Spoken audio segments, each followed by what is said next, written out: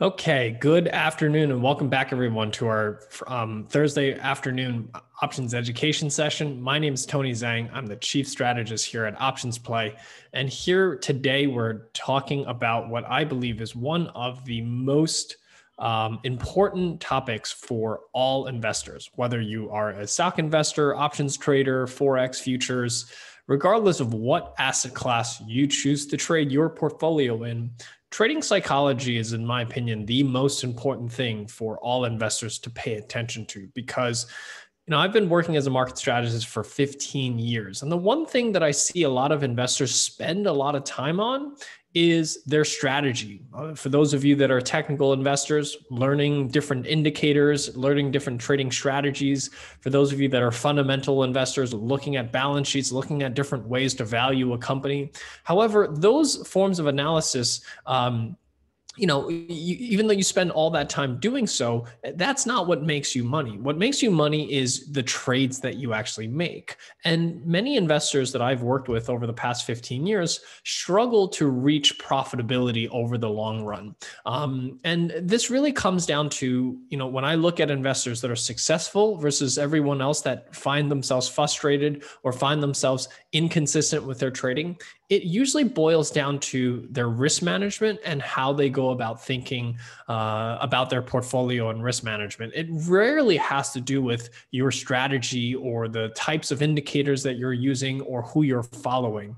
I tend to find that many investors who struggle with trading, instead of taking the time to learn about risk management, the second a trading strategy doesn't work, they start looking for new indicators. They start looking for someone new to follow. They start looking for a new trading system, and that cycle continues to repeat itself over and over again, no matter what system they follow or what indicators they use. So today, what I want to do is I want to break down why I think trading psychology is so important at the core of successful traders and why your indicators, while important, are not the keys to success. So before we get started here, what we're going to discuss here today is purely for education and demonstration purposes. It is not a solicitation or recommendation to buy or sell any specific securities. So just a bit of housekeeping. Today, we're here to talk about trading psychology. Tomorrow morning, we have a members only market outlook session. This is our normal Tuesday market outlook session, especially as we start to see some weakness here in equity markets over the past couple of days. I think it'll be an interesting session to go over where we currently stand and what our outlook is going forward. Next Thursday, we're going to do a quick review of everything we've learned during the month of February and also a market outlook session, giving people also a time to provide some symbols that we'll all look at here together. And then next Friday, we're going to end the month here on our thematic investment series. We've already covered things like electric vehicles, renewable energy, cybersecurity. So next Friday, we're going to be covering the future of water and talking about water scarcity and the technology and the companies that power our future of water. So those are the things that are coming up. But for today, we're going to first talk a little bit about trading psychology. We'll talk a little bit about the types of blow-ups that I tend to see in many investors' accounts and talk a little bit about why that happens. Then we're going to talk about the golden rule of risk management so that you can understand right from the beginning. We're not going to have you wait to the end to figure this out. We're going to tell you what the golden rule right up front is. And then what we're going to do is we're going to break it down by looking at linear versus exponential functions and get a sense for how they actually will perform and why the math behind certain rule management techniques work for your portfolio. Then we would really want to talk about, blowing up your account, meaning what does it actually take to blow up your account and what can you do to prevent blowing up your account by using math? And then talking a little bit about consecutive losses, because we've all had consecutive losses in our accounts. They certainly hurt. So we want to understand just how many consecutive losses should you plan for in your trading, and how can you, make sure that when you do have a series of consecutive losses, that they don't blow up your account. And then at the very end, we'll open this up for Q&A.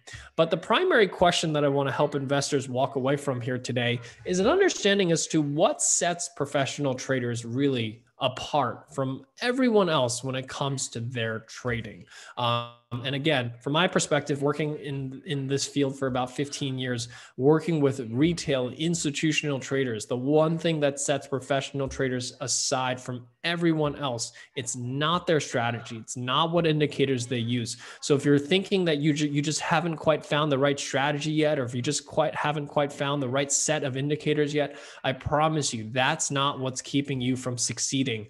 What's keeping you perhaps from succeeding, or when you find yourself frustrated from trading, really comes down to risk management. So my name is Tony Zhang. I'm the chief strategist here at OptionsPlay, and I want to leverage my 15 years as being a market strategist, working with clients to help you understand how you can overcome the risk management techniques that professional traders have and overcome some of the failures and maybe frustrations that you may have in your portfolios, to switch the way that you think about your portfolio, the way you think about risk, and hopefully point you in the right direction towards successful trading. So what I have here is a chart of what I see quite a bit from retail traders in terms of their account. So I have two charts here overlaid one over the other. You have the blue bar chart, which is the series of wins and losses you might have in a portfolio, and the green line referring to the account equity or the total balance of the trading account. And this is something that I tend to see very often, where accounts have small wins, small losses, small series of wins, small losses. And you're learning, maybe you're slowly growing your account, or maybe it's flat for a little bit, but grows a little bit over time. And then once in a while, you tend to see these really large losses in your portfolio that account for, substantial, even though you're growing your account slowly over time, that one trade knocks you down so far back that even as you continue to progress, you're still below your starting point here. So if anyone here can relate to that, please type 1 into the chat window. If you can relate to the fact that you have this series of wins, series of losses, and you are small wins, small losses, and then followed by 1 or 2 really big losses that are just outsized losses versus the losses that you normally take. And I see so many ones coming across the screen, right? And, when I see this type of loss, many times after these types of losses, this is when I see a lot of investors, they'll cancel their whoever they're subscribed to, whatever charting package they're using, they'll kind of get rid of it, or they'll find some new indicators and they go out there and they say, what's wrong with my strategy? My strategy sucks. I got to go find a new person to follow, or a new trading system, or new indicator. And when I see this type of behavior, or when I see this type of result in a portfolw, the first thing I notice is that this has nothing to do with your strategy. Because if it really was the strategy that was not very efficient, if it was who you're following is just perhaps terrible at trading, then you wouldn't see big losses like this. What you would see is a fairly consistent losing streak, where it was just constantly small winners over and over again. But that's not what we see. What we see are these big blowups. And what that leads me to believe is that this has nothing to do with your strategy. This all has to do with our mindset and how we go about thinking about hanging on to losses, because we've all been there where we make a trade. So here's a trade. Here's a stock that was trading around a $26 support level. That was previous resistance. It is now support. And when it reaches that support level again, you say to yourself, okay, that's a pretty solid support level. Let me buy this stock. And you buy the stock and the stock goes up a little, but very quickly it starts to reverse lower. Now, many times investors will say to themselves, well, yes, I was perhaps wrong on that initial trade. I'm losing a little bit. But, if I buy a little bit more and the stock rallies a little bit, I'll get myself back to break even. Once that happens, I'll get out of the trade. I just don't want to take a loss, because I don't want to be wrong. I don't want to take a loss. I want to get myself back to break even. So we enter this behavior of not wanting to be wrong, taking on additional risks to try to get ourselves back to break even, only potentially, and sometimes this works, right? And many times, maybe half the time you do this, it works. But the other half of the time it doesn't. And what happens, the stock keeps moving lower. And now, the first trade didn't work. So you risked some money to get into that trade. The second trade that you got into, you risked some more and it didn't work. And now by the time this happens to you the third time, you start getting a little desperate. And at this point, you bought the stock at 26. It's now down to 18, 19 bucks, 17 bucks. And many times I'll see investors, they'll start making up reasons as to why it's now a good time to buy that stock. They'll start looking at things like technical indicators. They'll say, if I like the stock at 26, I must really like it at 17.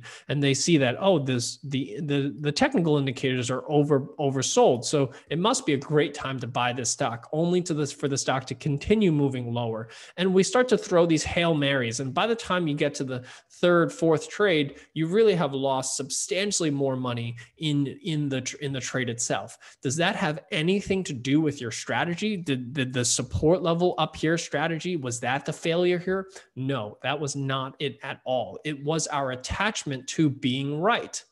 And here's the thing. This is perfectly normal for a human being to want to be right. As humans, we're attached to winning and we're attached to being right. It's part of our DNA. It's part of our culture. So there's nothing wrong with you for thinking this way. But what we want to do is we want to show you why you need to break this cycle, because that is what's wrong with many. This is what causes those blowups. This is, it's not your strategy. It's not the fact that, buying stocks that near support levels was a wrong strategy. You need to find a new strategy. But many times when investors lose big amounts of money on trades like this, they give up on their strategy and they say, my strategy was wrong. That support level trade that I made, I can't use that strategy anymore. I got to find something new. And this is our human brain at work, working against us. So what we want to learn is, how do we remove ourselves from our attachment to winning or attachment to being right?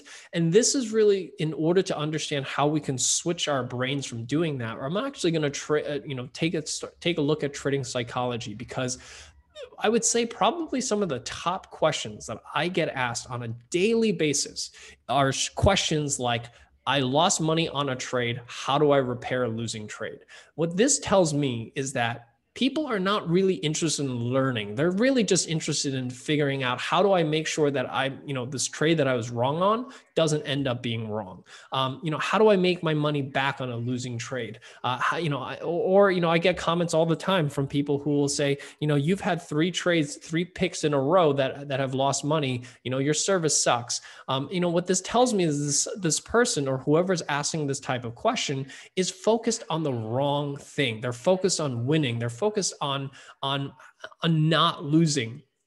And the question comes down to, are you asking the right question? And in order to help answer that question, I point us to a book called Infinite versus Finite Games, which was written in 1986 by an author named James P. Carse. And after I did this session here a couple of months ago, I actually had someone reach out to me saying that they actually had James P. Carse as a professor in NYU back in the 80s.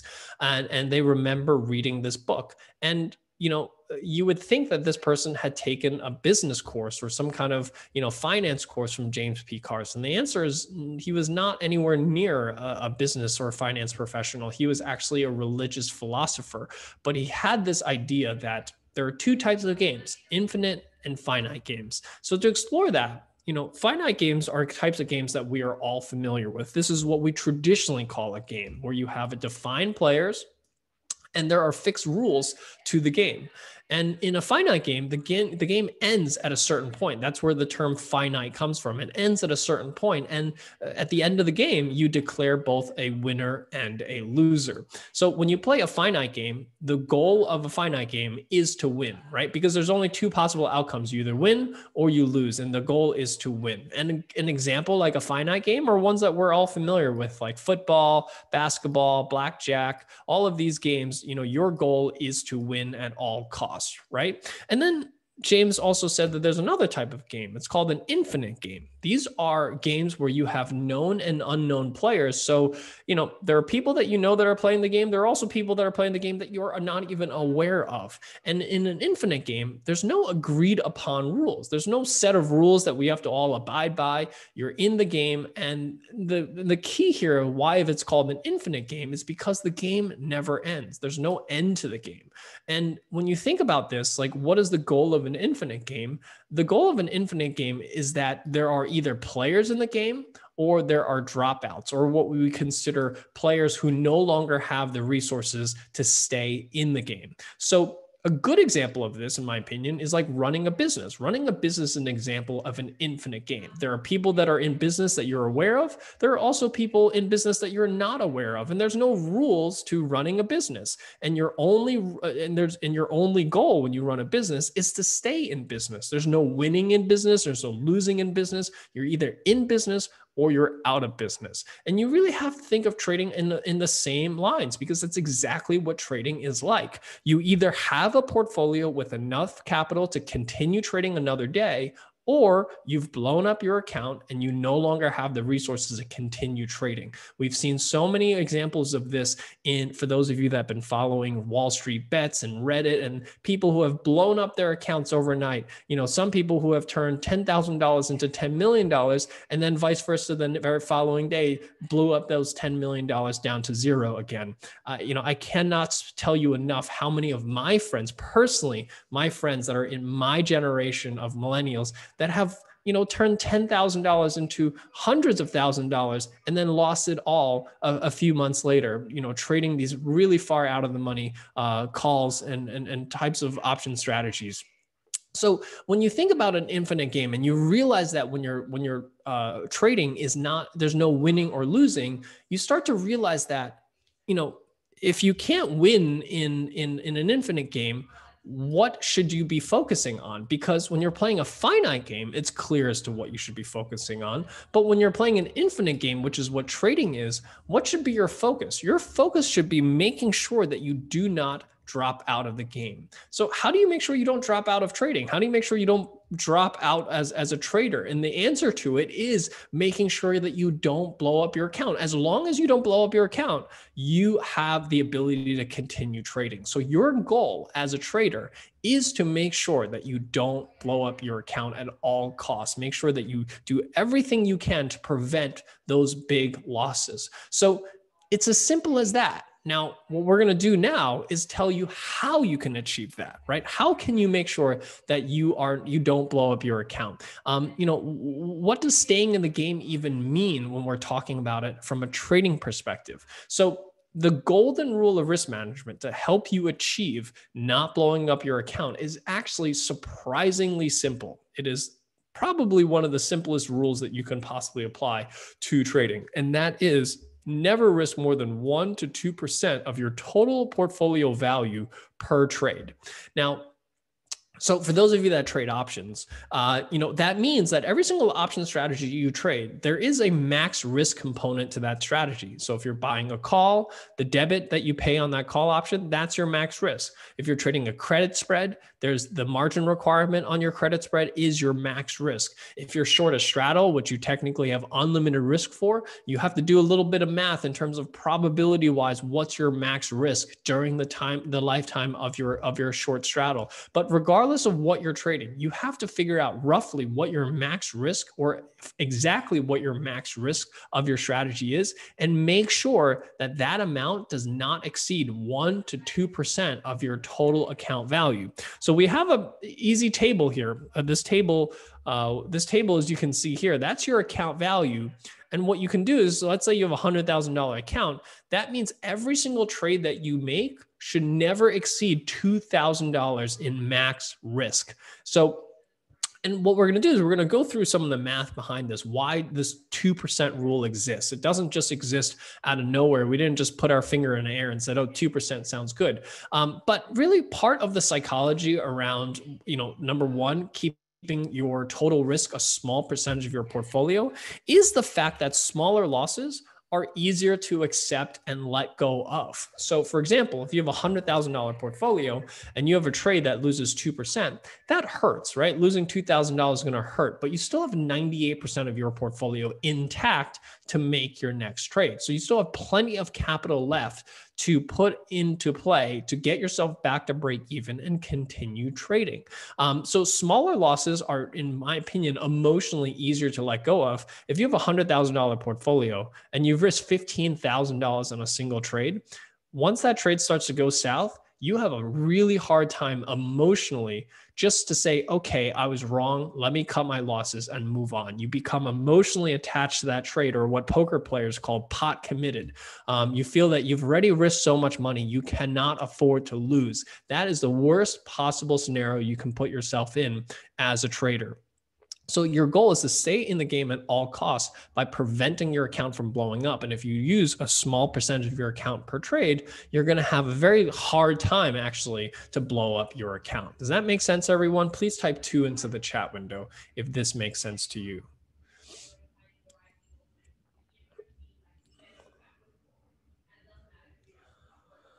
Perfect. Okay, so to understand this rule and understand the math behind it, we need to understand the difference between a linear versus exponential function. Now, I know a lot of you here on this webinar, many of you are engineers. I've spoken to a lot of you. So for those of you that are engineers, this is very straightforward to you. But for those of you that are not as math oriented, I used to find that trying to teach the difference between linear versus exponential functions was a little difficult. But I will say, since the start of COVID, people have had a much better understanding about exponential functions, because exponential functions really creep up on you. At first, a linear function is really easy to understand. It's just a line, right? But exponential functions, at first, each step is so small, you don't even notice it. It's kind of like the first few days and weeks of the coronavirus, where we had 2 cases, 3 cases, 5 cases, and it just went on for days and days and days, where it's just single digits and then kind of went into the teens. And then all of a sudden, out of nowhere, we just had tens of thousands of cases every single day, and it was growing at a rate that was just completely out of control. So I think people have a better understanding of an exponential functions. But the one thing you want to remember is that the compounds of the returns and losses in your portfolio, they don't grow at a linear function, they grow at an exponential function. So for example, one way to visualize this and one way to think about your portfolio is, how much do you need to get in terms of return to get yourself back to break even after a loss in your portfolio?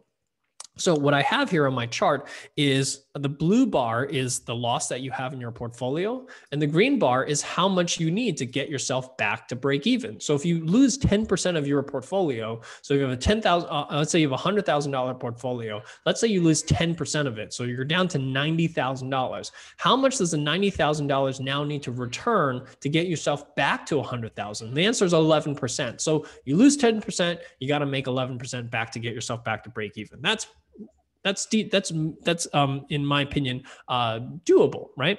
You lose 20%. You have to now return 25% to get yourself back to break even. That's a little harder, right? So you lose 20%, you need 20. You lose 20%, you need 25% to get yourself back to break even. That's a little harder. But if you lose 30%, now it starts to get some increasingly difficult, right? You lose 30%, but you need 43% just to get yourself back to break even. Now this starts to look increasingly difficult. At 40%, this starts to get to the point where I would say it's almost impossible for you to get back to break even once you lost 40% of your portfolio. At 50%, you need 100%, 60%, 150%. If you lose 90% of your portfolio, you need 900% return to get yourself back to break even. So, think about 900% return. How many years do you think it might take you to make 900% return? So you can easily wipe out 1 year. In 1 year, you can easily wipe out multiple years of returns going forward. And that is why it's so important, in this first chart, that you prevent these types of blowups, because the amount of time it takes for you to get back is so long that even small blowups become increasingly difficult to get yourself back to break even. Does that make sense, everyone? Please type 3 into the chat window if this makes sense to you. So what we tend to find with this type of data is that when you start to exceed anything greater than 25% loss of your total portfolio value. So if you have a $100,000 portfolio, if you ever lose more than $25,000 in your total portfolio, it becomes very difficult to get yourself ever back to break even without depositing more money. Which means that your only goal at all cost is to make sure that you keep your losses in your portfolio in this zone, because in this zone, you can generally you can find a way back to break even without having to spend that much more time to get yourself back to break even. Losing 10%, getting back 10%, 11%, that's manageable. Losing 20%, getting 25% back, that's somewhat manageable. Anything greater than that, it becomes increasingly difficult to get yourself back to break even. So that's the first reason why you want to keep your losses small. I'm sorry, your per risk per trade small. Because here's the thing, and some people will say, well, okay, I'll start risking 25% of my account per trade going forward. I will not risk more than that. That doesn't work, because all you need is 2 losing trades in a row, and all of a sudden you're here. And unless you somehow think that you're never going to have 2 losing trades in a row, that is a recipe for disaster. The second thing you want to start paying attention to is how many trades does it actually take to blow up your account for every percentage of your trade that you're risking. So for example, if you're risking 10% of your account per trade, which is well in excess of what we would recommend, it would take you 10 trades to blow up your entire account, right? If you risk exactly 10% of your account per trade, every single time you place a trade, you're risking 10%, 10 trades, and you've blown up your account. 9%, you're able to do 11, 8%, you're able to do about 12, 13, 7%, you're able to do about 14 trades. And then as you can see, it grows at a very slow but exponential pace. So for every 1% of your account you risk less, at first, it's not really noticeable in terms of the number of extra trades that you can make. But as you start getting down here to about 2%, you need 50 trades in a row to blow up your account. So for 1% move generates an exponential growth in terms of the number of trades it takes for you to blow up your account. If you only risk 1% of your account per trade, you can have 100 consecutive losses in your portfolio before you blow up your account. If you have even 50 consecutive losses in a row, you should probably just trade the exact opposite of whatever it is that you want to trade. If you think you want to go long all these stocks, you should probably short that stock, or vice versa. But I would say that it's very, very difficult to have 50 consecutive losing trades in a row. But if you do find yourself in that position, flip your strategy.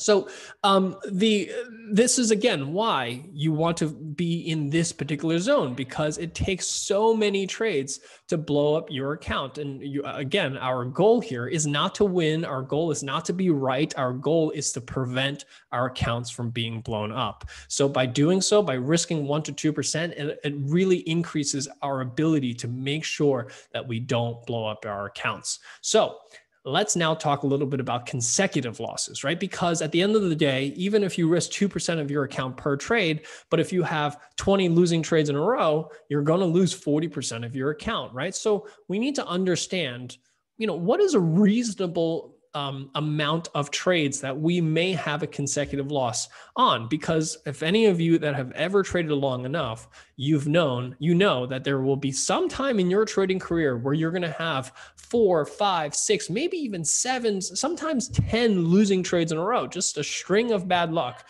And for those of you that want to, learn a little bit more about this, we know that flip of a coin, you have a 50-50 shot of getting heads or tails.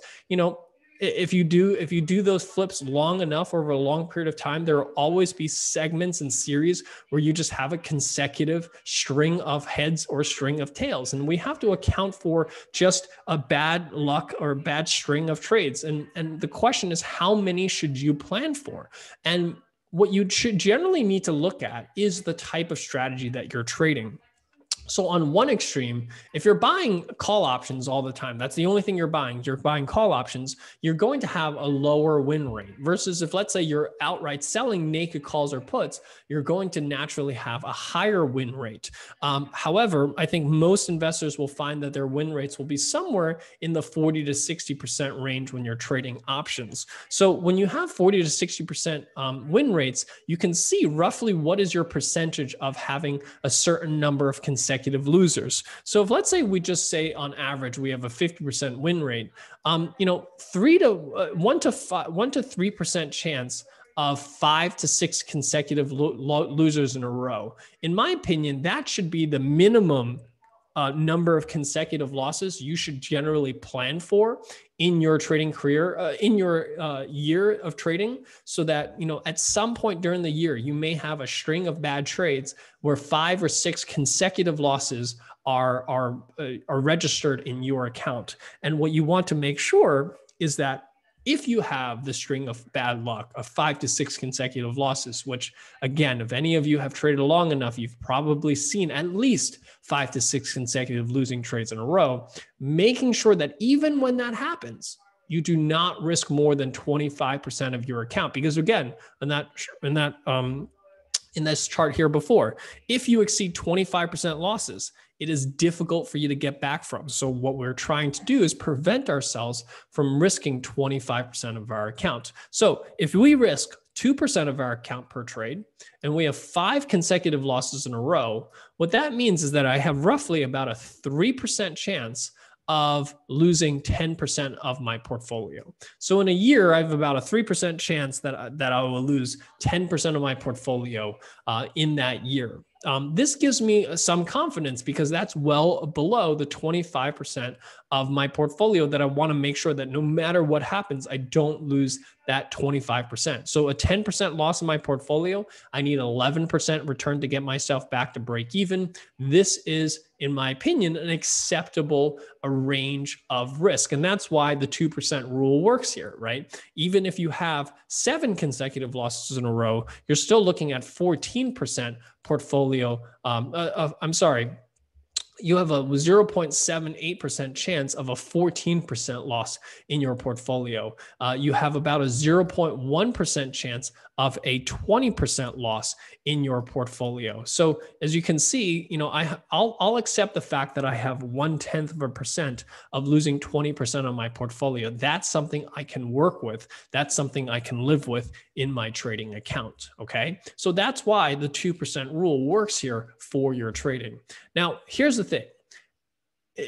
I have to say this with a huge caveat because I've seen investors stick to the 2% rule, but the one caveat here is that you have to think about your positions as a concentrated group, because I also at the same time see practitioners that will risk no more than 2% of their account per trade, but then load up on a bunch of positions that all expire on the same day, that are all long, perhaps all in the same sector. So for example, if you have a bunch of technology exposure that are all expiring this Friday, and let's say you have a bunch of long calls on technology stocks that all expire this Friday, guess what? If the markets continue to do its decline here over tomorrow, you're likely going to see all your positions perhaps see losses across the board. So you need to think about not just how much are you risking per trade, but do you have concentrated position where the aggregate of the positions are going to potentially push you above the edge. So even though you're risking 2% of your account per trade, if let's say you have 2 trades in a single expiration, then what you have to do is you have to group those together. So it's really not having 2% of your account per trade. You're really risking 4% of your account per trade if you're used to having 2 trades that all expire on the same day that are perhaps all long and perhaps all in the same sector. So if let's say you have 2% of your account per trade, but you load up on double the positions and you have 5 consecutive losses, now instead of having a 3% chance of a 10% loss, you now have a 3% chance of a 20% loss because you've doubled up on the number of positions that all expire on the same day. Does that make sense? Please type 4 into the chat window if that makes sense to you. right? So this is really important for options traders because I see too many options investors that just take the 2% rule, but load up on a bunch of positions that all expire on the same day. Guess what? If you do that, it's not really sticking to the 2% rule. You're really, and it's okay to have multiple trades that expire on the same day. I'm not saying you can't do that, but just be aware of the additional exposure that you're taking when you do have that. And just to take this example to a bit of an extreme, let's say you have 5 trades that all expire on the same day that are all risking 2%. Now, 2% per trade, but you have 5 trades per expiration. If you have 5 consecutive losses, now you have a 3% chance of a 50% portfolio loss because you've significantly increased your exposure that all expire on the same day. So be very careful when you're thinking about your portfolio. You're not just thinking about each individual trade, you're also thinking about what is the aggregate risk that I'm taking on each expiration cycle. And then lastly, the one last thing that you can also, that you need to account for that does work in your favor is, potentially using stop losses, right? Many of our positions, we use stop loss techniques. So especially on debit spreads, long calls, long puts, these types of trades, you usually have a stop loss where before you lose 100% of the premium that you pay, you get yourself out of the position. So this is where stop losses can be effective in helping you reduce your risk. So let's say you're risking 2% of your account per trade and you have 5 consecutive losses. Before, we were showing you that you have a 3% chance of a 10% portfolio loss. But if you apply a 50% stop loss to that same 2% rule with the 5 consecutive losses, now you have a 3% chance of a 5% portfolio loss because you've effectively cut your losses in half. Now, remember, stop losses usually, there's some slippage on stop losses. So you may not get filled at exactly 50%. The market could open the next day and you get filled at 60% loss. So give yourself a little wiggle room here when you're calculating stop losses.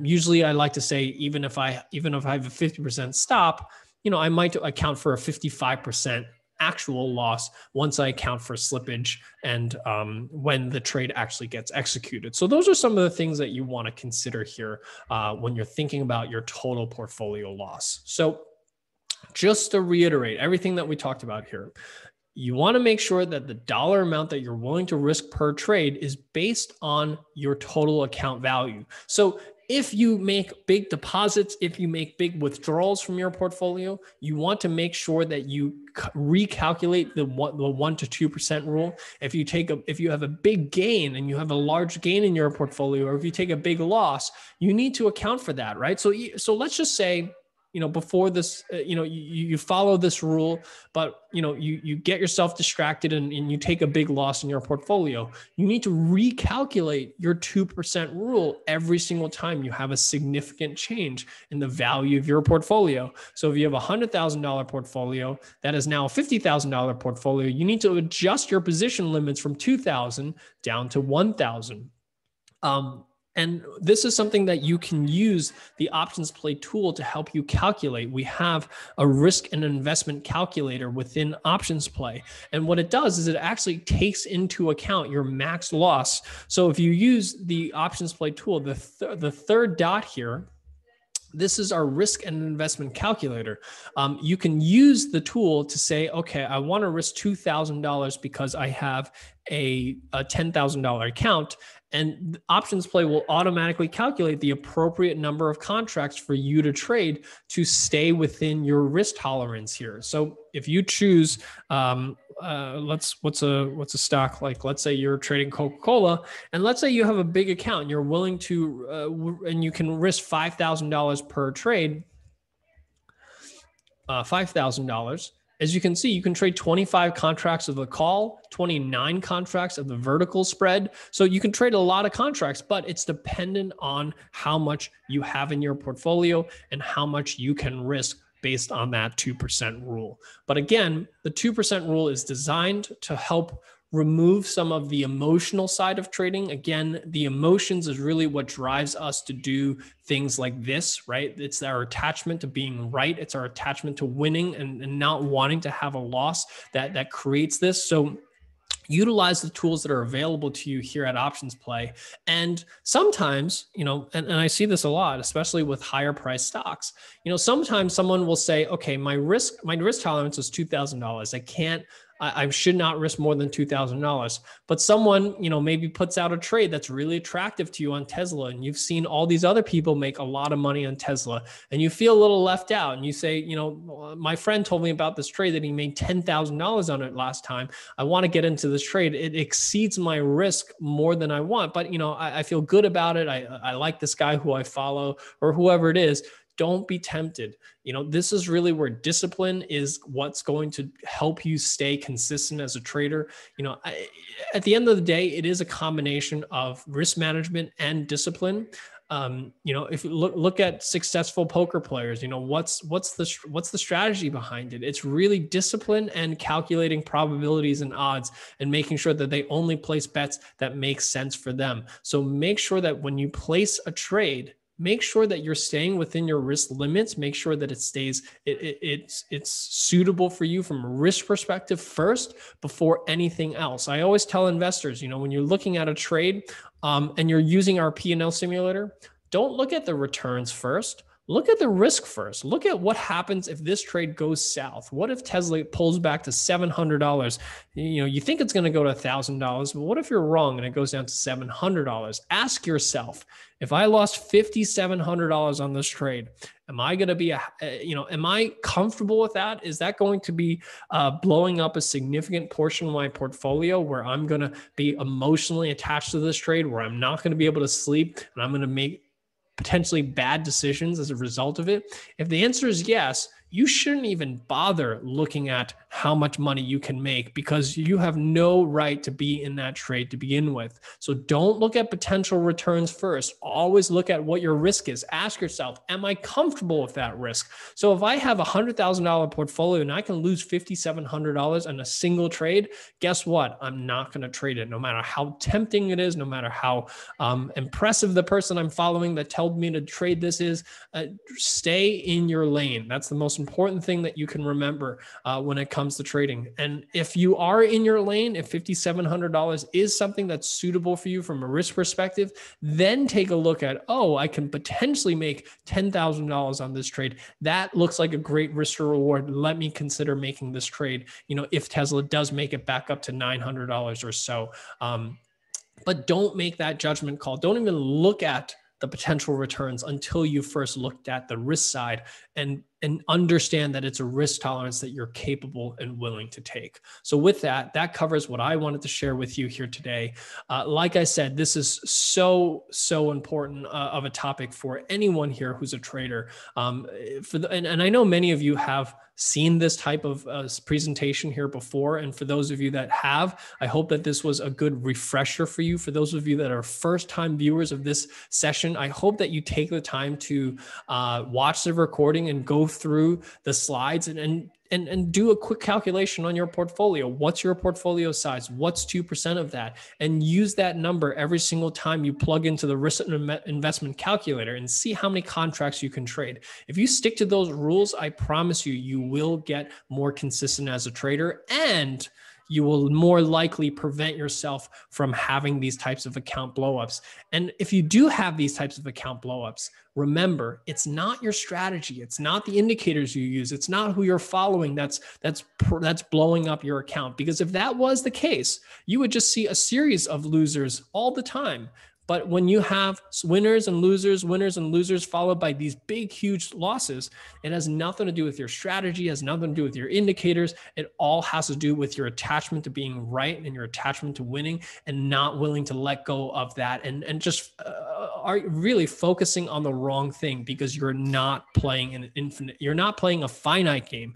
You're playing an infinite game. Once you make that recognition that you're playing an infinite game, you start to focus on the right things. And that's to make sure that you don't drop out of the game. Has nothing to do with about winning. Don't be consumed with winning. And if you can switch that way of thinking, that is what differentiates professional traders and successful traders from everyone else. So with that, what I'll do is I'll open this up for Q&A here. And while I do, I just want to say a big thank you to our members to allowing us to continue to do this. For those of you, I hope that you're able to support us to allow us to continue doing this. For those of you that are on a free trial, membership is just $75 a month or $500 a year. You can sign up using the link here on your screen. Now, there is both a Q&A window and a chat window. So for those of you that have a question, please type your question into the Q&A window, and I'll try to answer as many questions as I have time for out of the Q&A window here today. Let's see. A lot of comments. I really appreciate the comments here. Arnaud is asking, what's the difference between I want to risk versus I want to invest on the OptionsPlay platform? Great question. His question was on the risk and investment calculator, two options. One is how I want to invest, and one is I want to risk. So risk is really what you're interested in when you're trading options. If you're investing, meaning if you're buying the stock, that's what you want to use in terms of investing. So we built the I want to invest for many equity investors that are used to thinking about what dollar amount of stock they typically buy. A lot of stock traders, they usually, when they find a stock they like, they'll buy $10,000 worth of stock or $50,000 with that stock. So that's what we built this for, because for those investors who are used to thinking in dollar terms of how much stock they're willing to buy, and then it will calculate the appropriate number of contracts to trade the equivalent of that from an options contract perspective. But I think that from a risk management perspective, what's more important is thinking about how much are you willing to risk per trade, and making sure that you calculate the appropriate contracts off of that. So great question. Richard's saying, is this part of the reason that you see limit the number of positions that you put on? Yes, this is greatly one of the reasons why you need to limit the number of positions that you put on. Because if you put on a lot of positions and you stick to the 2% rule per position, that is another, I would say, reason that some investors still blow up their accounts while risking 2% per trade, because they'll risk 2%, but then they have a long position in NVIDIA, a long position in Qualcomm, a long position in Micron, and all these semiconductor stocks that are all, for all intents and purposes, the same trade. So if you have 10 of those positions at 2% per trade, it's like risking 20% on a single trade. So be careful, right? And now you can spread things out, right? Maybe you're long one semiconductor stock and then you're short utilities, right? Those two are fairly uncorrelated. So those two can be, combined together, and you don't necessarily have to combine them into the same trade. But so be cognizant of what you're trading, because if you have them all grouped together, all expire in the same day, for all intents and purposes, they're not, you're not really sticking to the 2% rule. Arun, using 2% limit for a given expiration, how many trades for that expiration date? So, I think that if you exceed more than 2 to 3 trades per expiration date per long short, that's when you can start getting yourself into some trouble. But my point is, don't load up 5 trades. I think 2 to 3 is reasonable within one expiration cycle. Now, if you want to put on 5 trades that all expire on the same expiry date, you just have to adjust the percentage per trade. You might only risk 1% of your account per trade on those trades, or maybe even 0.5% if you want to load up on a lot of positions that all expire on the same day. If I sell a naked put with the stock trading at $100 and I sell a put for 95 and the stock drops to 94, however, I still have 29 days to expiration, would you recommend taking a loss even though I have 29 days to expiration? I generally don't, with a short put, first of all, you generally sell a put because you're okay with owning the stock. So if you're down $1 and you still have 29 days to go, I don't think you don't necessarily need to take a loss on that trade. If you're in the last 2 weeks and you're losing money and you don't feel like it's going to recover, then I do think it's time to cut your losses. But with 29 days, I think you still have some time to try to have that trade work out. Can you recommend a book to learn about odds and probability? Thanks, a great session. Roger, why don't you send me an email at info@optionsplay.com? I want to do a little research before I answer that question. So I sent you a link on the chat window, info@optionsplay.com. How would you put a stop loss on a vertical? Tariq, I actually just recorded a video on this yesterday. Now, not every platform supports stop losses on a vertical spread. I trade with Thinkorswim or TD Ameritrade. They offer, the ability to place a stop order on a vertical spread, and I actually just recorded a video. We'll probably release that early next week. So it depends on your broker. I would contact your broker and have them walk you through placing a stop loss. But again, not all brokers support stop losses on verticals. I do recommend for investors who trade a lot of verticals, move your money to a broker that does support stop loss orders on your verticals.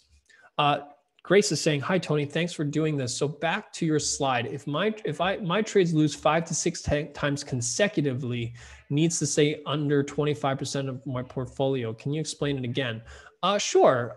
Basically, if you have 2% of your account per trade and you have 5 consecutive losses, then you've only lost 10%. That's below 25%. I'm just using this as saying that, if you risk 2%, even with 5 consecutive losses, you're still okay with being under 25% loss of your portfolio. So, but if you exceed this, if you start moving this to 4% of your account per trade, now you're risking 20% of your portfolio. Now you're much closer to the limit or the threshold. That's why we're telling you to use 2% and not any number higher than that.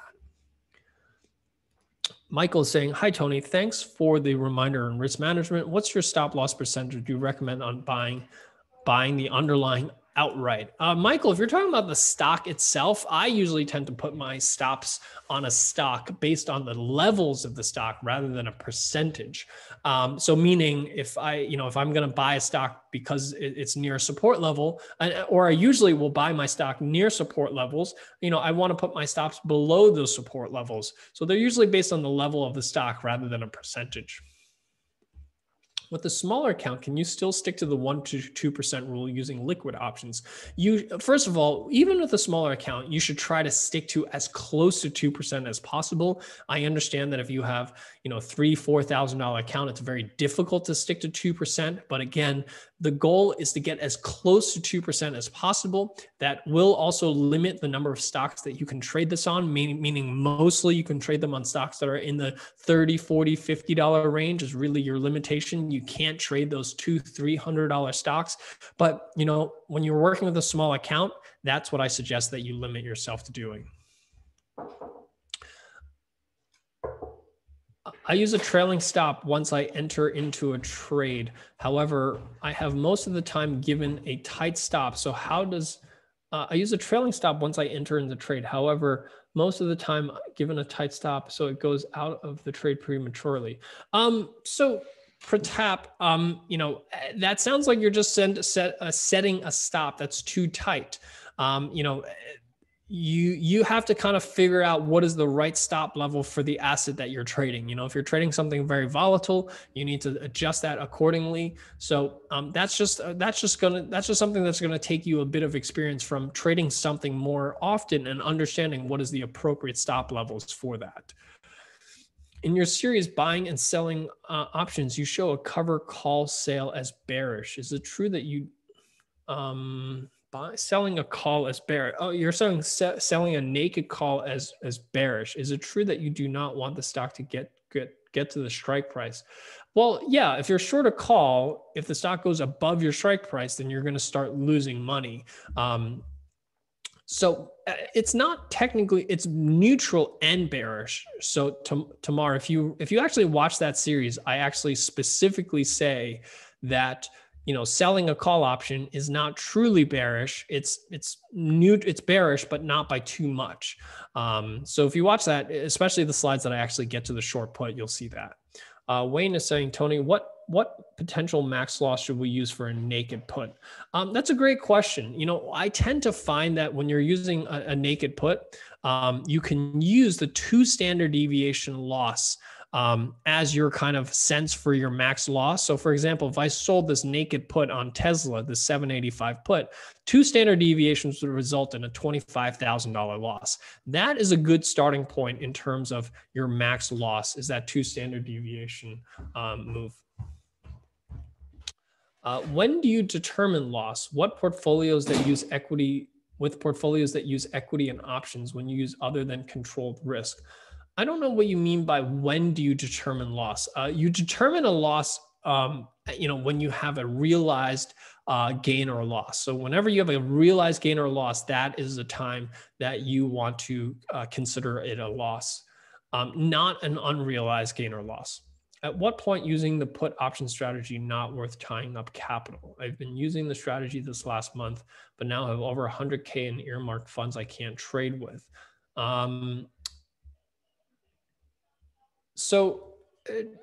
Justin, one way that you can get more capital efficient instead of selling puts is selling put credit spreads. That ties up a lot less capital. You're going to get less income for it, but you're going to tie up also significantly less capital. It's not for me to tell you what strategies to trade or what are most optimal for your portfolio. We all have different portfolios, different outlooks, different risk tolerances. That's something that you have to figure out on your own. But again, if you're looking for more capital efficiency, instead of selling puts, look at selling a put spread.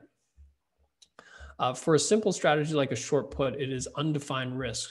So I think that I answered that question before. Look at the 2 standard deviation move, which is using the P&L simulator and sliding it to one extreme. What is your expected loss there? And that is a good starting point for your max loss on a naked or short put. If you're comfortable holding the stock, then doing a cover call on it is okay. Yeah, absolutely. Cover calls is certainly a suitable strategy for someone who's comfortable with holding the stock. Jay is saying, excellent presentation. Does this theory apply to trading stocks, options, ETFs, or futures? Yes, this theory does. I will say that the percentages are a little different depending on what strategies or what asset class that you trade, but the general concept and the general thesis remains the same. Stock investors, you might risk 5% of your account per stock investment.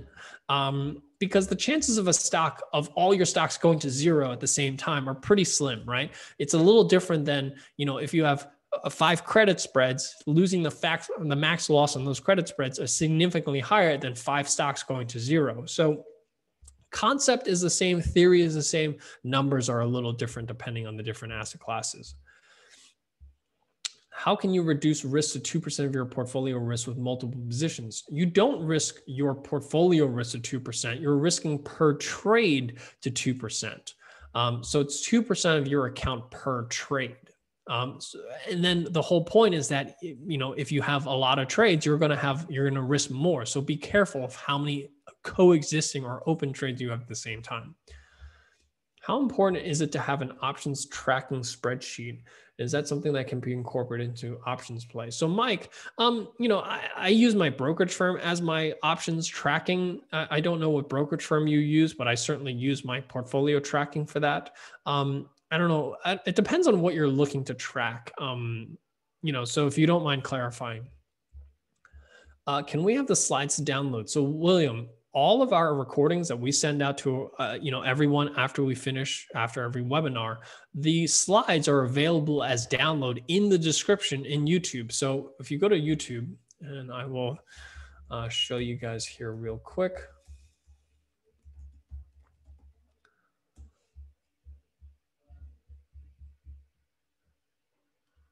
If you go to our YouTube channel, for any video that you look at, in the description, as you can see, there's always this section called slides.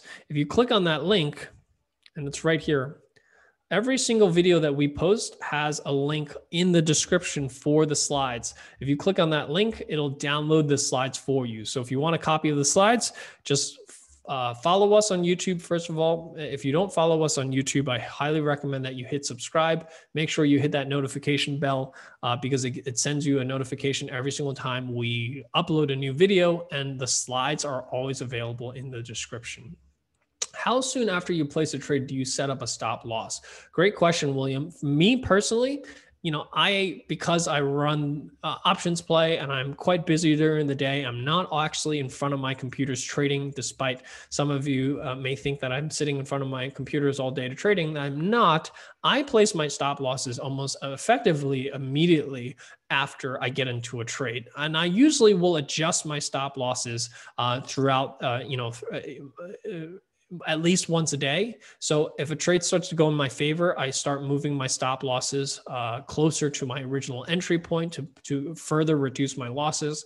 But I will always put on a stop loss almost immediately after getting into a trade. Since we're only supposed to play what we can afford to lose, doesn't it make sense to be a long-term investor? I'm not sure what the two have to do with each other. I'm not sure how time frame has anything to do with what you can afford to lose, because what you can afford to lose, it really has nothing to do with how long of a time frame you have on an investment. Julie, you're very welcome. How long does a trial period last? Mike, the free trial is for 30 days, which should give you enough time to see the platform. You'll be able to see 4 weeks of market outlook sessions, options education sessions. You'll be able to attend our Friday morning sessions where we do either a rapid fire or a thematic investment series. So you really get a feel for, the trading signals that we send out, the education that we provide, as well as access to the platform during that time. Any recommendations on the max number of positions we should be putting on at any time? So there isn't a limit as to the number of max positions that you can put on, but the more positions you put on, the less you have to risk per trade. So if, let's say, before I was showing you that if you have if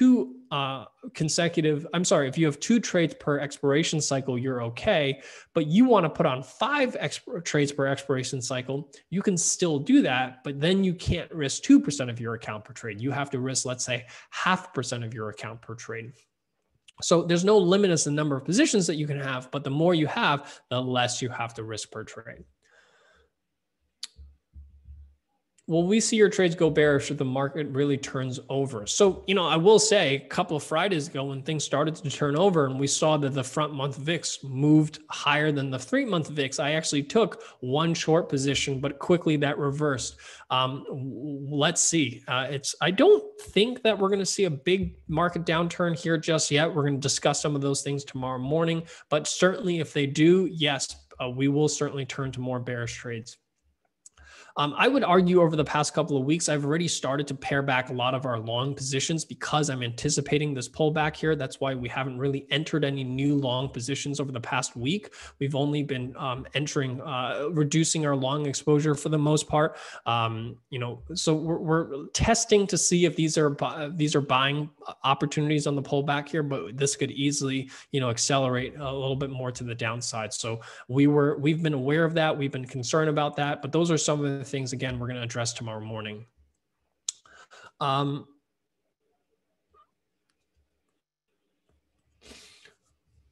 Jack, your question about, what has happened in the options market, that's something I plan on covering tomorrow morning. So I hope that you'll be able to join us tomorrow at 9 a.m. for that. How do you factor volatility into your risk management? Well, volatility is effectively automatically adjusted into your risk management because the premium of the options are effectively naturally adjusted for the options for volatility. So, for example, if a call option is more expensive because things are more volatile, you're only going to be able to purchase fewer contracts. So volatility is already naturally adjusted. You always want to make sure that the 2% rule sticks, and making sure that you remain at that 2% rule. The volatility of the market is naturally adjusted into it. When you say Infinite Game only has players and dropouts, for people that make money, would they not be considered winners? So that's like saying that there are winners in operating a business. And if that's the way that you think, and there are some fantastic case studies on this. I highly recommend, for those of you that are interested, watch this YouTube video by Simon Sinek about winners and losers in terms of business. And, he had an interesting talk about, different businesses that think of themselves as winners versus losers. Winners versus other businesses that are focus more on the infinite game. They don't think about winners. They don't think about their competitors. They're only focused on building the best possible product. And I would say a good example of this was probably Apple versus Microsoft in the 2000s, when Apple was really focused on building the best possible product, and Microsoft was always out there saying how they're better than Apple and how they're winning in certain things. And clearly there was a clear winner on the hardware business from that perspective.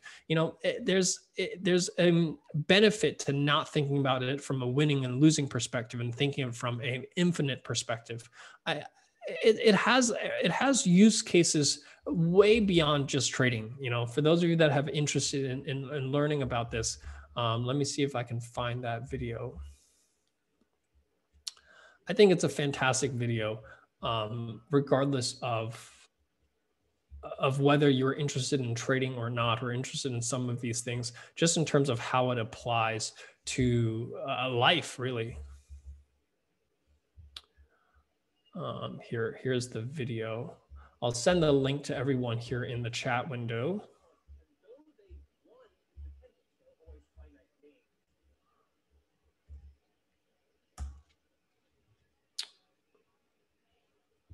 I think someone might have already posted into the chat window, but I just posted it into the chat window. This, what I think is a fantastic summary of the infinite game and why you should think about trading as an infinite game and not as winning and losing. Because, and just so you know, why we don't think of trading as winning and losing is because you can always make more money than what you've made. And that's really what you should be focusing on, is not winning or losing, but just making sure that you don't drop out.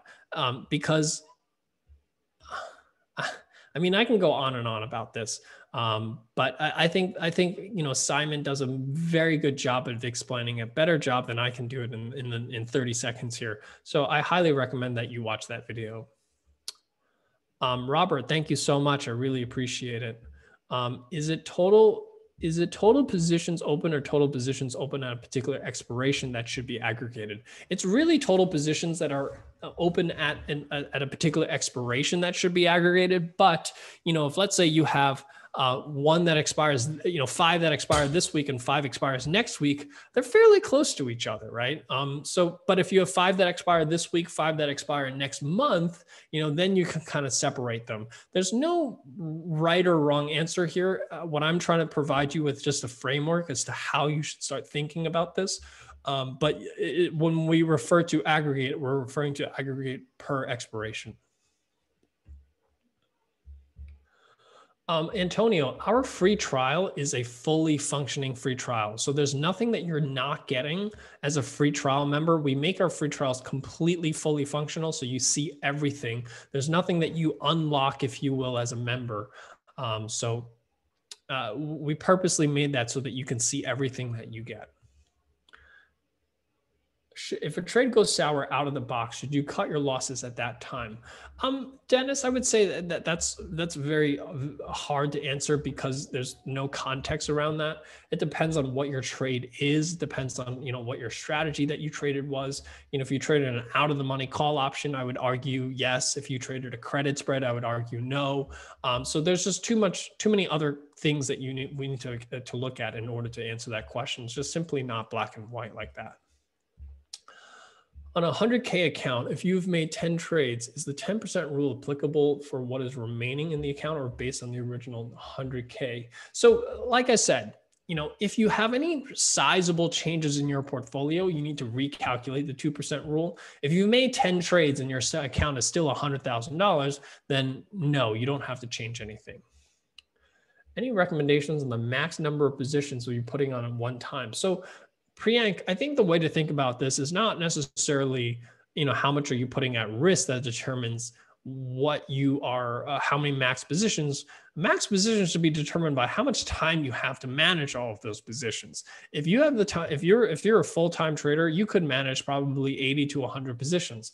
If you trade once a day, for 20, 30 minutes, you might want to reduce the number of positions that you have, because you may not have the time to keep up with all of the positions and managing all of those positions. So it's really more around time management than it is around risk management. Risk management, just the more trades you have, the less you risk per trade. The less trades you have, the slightly more you can risk per trade. Is there a way to reconstruct an existing working trade into your calculator? Tony, so that's something that we're currently working on, especially with respect to portfolio, so that users can have access to portfolio. We are working on a technology that allows you to pull in your positions into portfolio directly from your brokerage firm. Is the 50% stop the best way to maximize profit but limit losses? The 50% stop loss, is not applicable for all trades. It's only applicable for some types of trades, usually debit trades like long calls and puts, debit spreads. Those are usually only the only strategies that make sense to use that stop loss. For those of us with smaller account sizes, like for example, $7,000, how do we participate in options trading while following the 2% rule? So 2% of 7K is that not $350? No, it's it's $140. So, you're fairly limited in terms of the number of positions that you can trade in a $7,000 portfolio. But so if your portfolio is $7,000, you may have to find yourself exceeding 2 to 3%. You might exceed 2%. So you might find yourself closer to 4% to find trades that are $200 to $300 in max risk, meaning you're really limited to one contract at a time.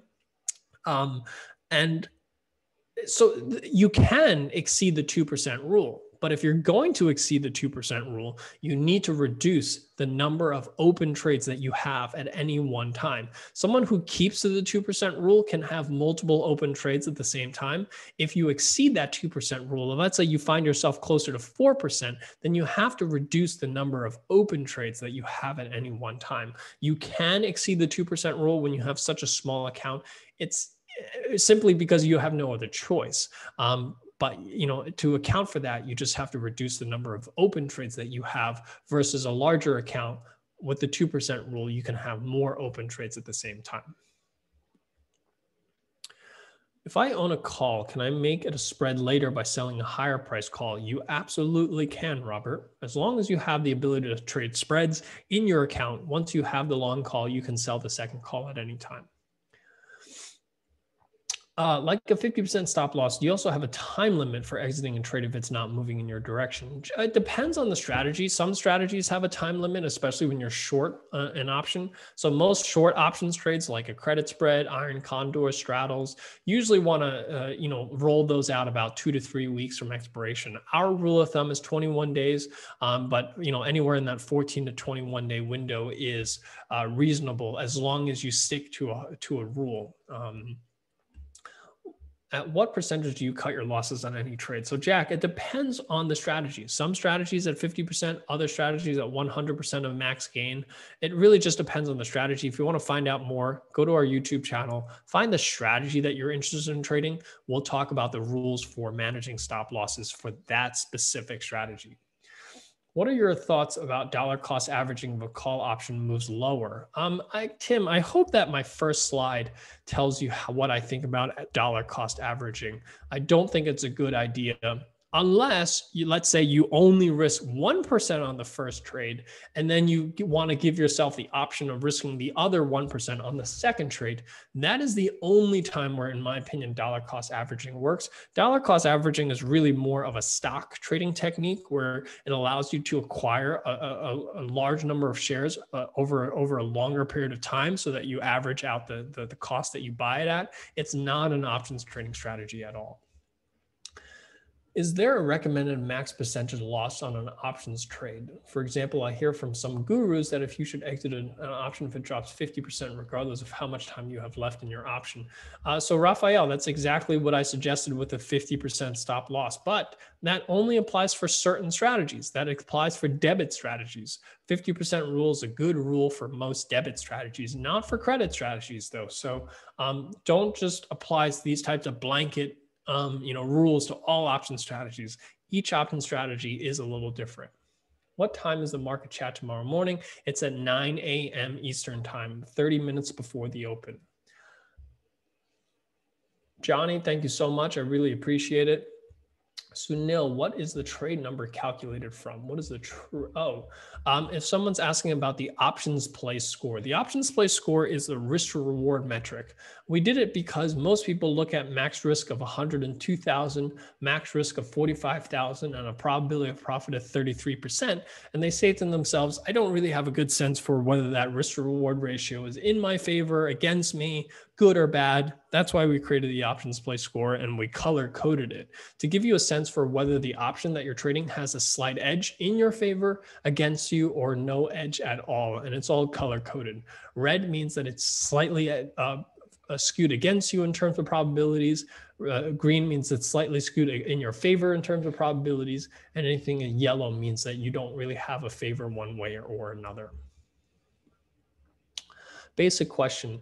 You do many vertical puts and calls. When do you know how to get in and out of them? So Joe, I have all of these rules in my YouTube videos on my vertical spreads. I have specific videos on credit spreads. I have specific videos on debit spreads. Each one of those, I tell you exactly what my rules for finding the optimal strategy in terms of entering and what the rules that we have in place for exiting them.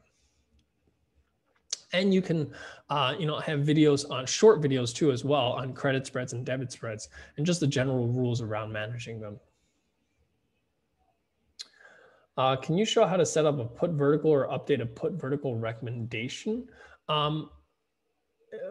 When you say how to set up a put vertical, so if you're talking about a short put, if you're talking about a long put vertical here, all you have to do is click on I'm bearish. Will automatically give you the put vertical here for any stock. So you can type in any stock, click on I'm bearish, and we'll show you that long put vertical here on the right-hand side. What percentage of NLV should be held in cash at all times? Is NLV net liquidating value? That's a good question. I'm not sure that I usually think of it in terms of what percentage should be held in cash at all times. I will say that, most of my portfolio is, if it's not invested in options, is invested in longer term investments in stocks or ETFs. I usually don't hold a lot of cash in my portfolio, but that's me. And I don't think that necessarily applies to everyone. I don't think there's a hard and fast rule as to what percentage of your account you should hold in cash. I also think that that highly depends on what your risk tolerance is and how close you are to retirement. So there's just too many other factors for you to have like a hard and fast rule on that, in my opinion. Trades are between 40 to 50%. Is there a way to locate options trades with 90% probability of higher range in OptionsPlay? So Sunil asks a great question. And I think this speaks to, in my opinion, a lack of understanding as to how options trading works. Because on paper, right? So let's just look at Norwegian Cruise Lines trade that we were looking at yesterday. And, our trade was a short put vertical. I think it was in April 25. We were short the 25, 21 type vertical spread, something like this, where you have a 40, 50, 55, 60% expiration probability of profit. And Sunil is asking, how do you find something with a 90% probability of profit, right? Because why would you want to trade something with 55% probability of profit when you can trade something with 90% probability of profit? Doesn't that sound so much better? What that tells me is that this is a lack of understanding the relationship between risk to reward and probability. So risk to reward and probability sit on opposite ends, meaning if you have something with very high probability, you're going to have really poor risk to reward. If you have something with really poor probability, you're going to have really great risk to reward. So whenever someone tells me that they want to seek something with 90% probability of profit, what that tells me is that they don't understand the relationship with probability and risk to reward. Because yes, I can sell something like this. Let's say I do something like this. I'm going to have a much higher probability of profit. You can get some pretty skewed, you can get some really skewed risk to rewards. And maybe if I go to April's, I'll be able to find something. Whoops, the strike prices aren't great there. Here, let me show you how I can find something with really good risk to reward. So this has an 88% probability of profit, right? Doesn't that sound great? But is that worth it? You're making $10 on a trade while risking $290, right? So that's 88% probability of profit. That means 9 out of 10 times, 9 times I will make $10. And the one time that I lose, I'll lose $290. So put that, do the math behind that. Does that make sense? The answer is no. And you can even find trades that have 99% probability of profit. And someone will say, yes, I want to win 99% of the time. But is that worth it if that 1% of the time that you lose, you wipe out what you've gained the other 99 times and maybe 3 or 4 times over? The answer is no. So no, yes, there are plenty of ways to find very high probability trades. Should you seek that? I don't think you should. But if you want to, you just find these really far out in the money credit spreads. You can go out there and sell them, very high probability of profit. But just be aware of the risks that you're taking when you're doing that.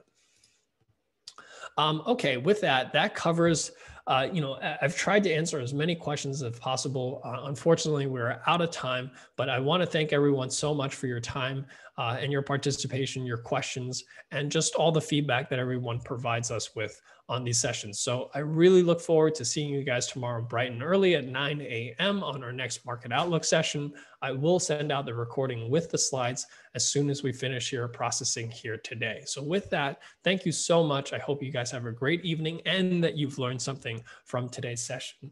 And I will see you bright and early. Have a great trading day.